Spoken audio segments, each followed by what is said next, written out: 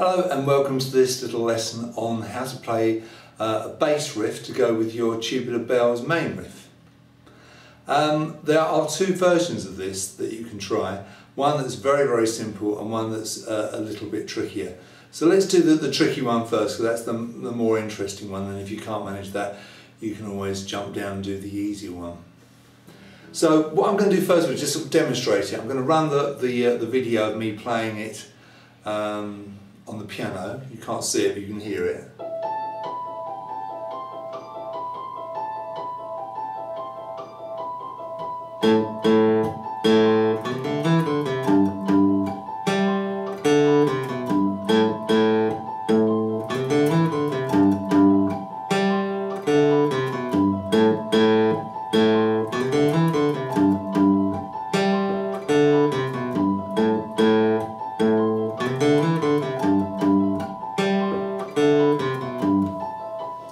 Pretty weird, isn't it? But it sounds great. Just to refresh your memory, we have 3 bars in which we count 7 and 1 bar in which we count 9. So if you look at the sheet, you'll see the counting running along the top there, 1, 2, 3, 4, 5, 6, 7, and it is that kind of speed that you're counting.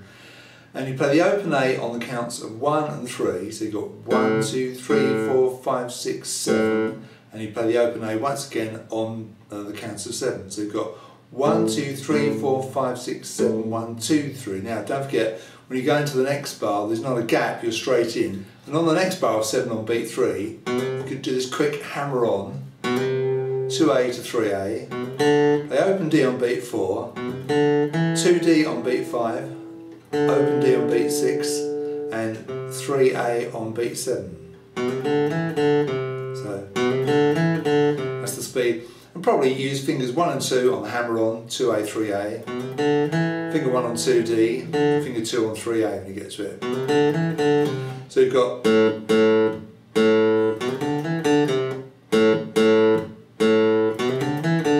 picking wise, I think the first bar you could do all in downstrokes, and this bit, probably a little bit of cross picking is not a bad idea there. Now that goes straight into,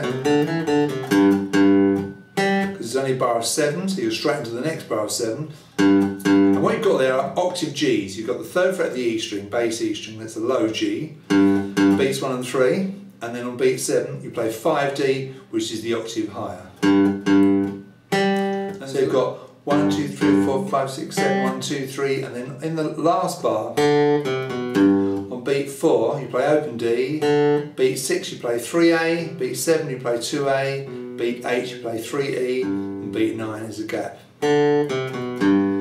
So let's play the whole riff. You've got this.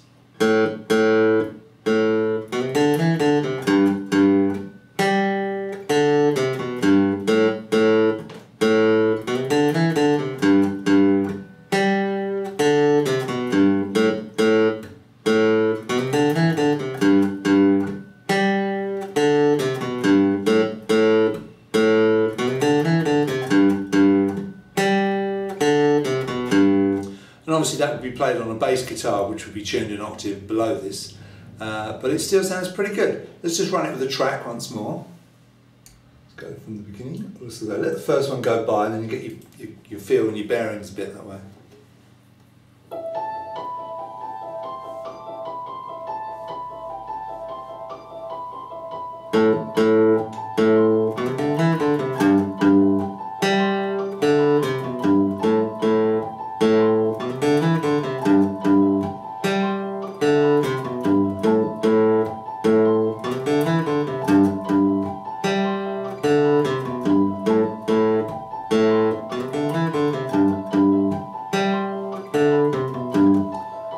And to make it sound a bit better, I damp it at the bridge, so I put my hand over the bridge saddle, and that means that the strings, instead of ringing clearly like that, they sound kind of muffly, which sounds quite nice. And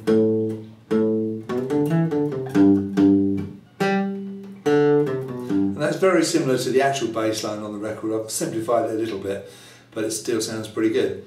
Having said all that, that's pretty tricky, isn't it? If you want a very easy version of that, look at the lower down the page which says easy bass part, and you've got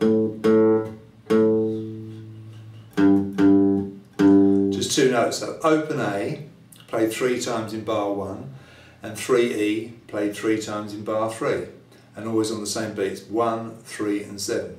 Let me just demonstrate that for you. That's obviously a lot easier, not so exciting. Again, we'll let one go by.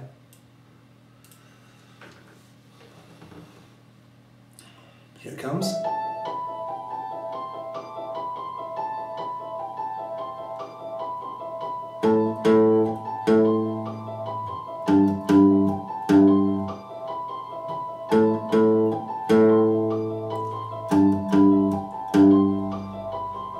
So you've got 1, 2, 3, 4, 5, 6, 7, 1, 2, 3, 4, 5, 6, 7, 1, 2, 3, 4, 5, 6, 7, 1, 2, 3, 4, 5, 6, 7, 8, 9. And practically impossible to count. You basically kind of need to feel it, I think, to get it right. Trying to count it is a bit of a nightmare. So there's a bit of fun for you. I suggest you try and play along with my piano video so that you get your bearings and see if you can sort of slot it in with that. It's quite tricky but quite fun.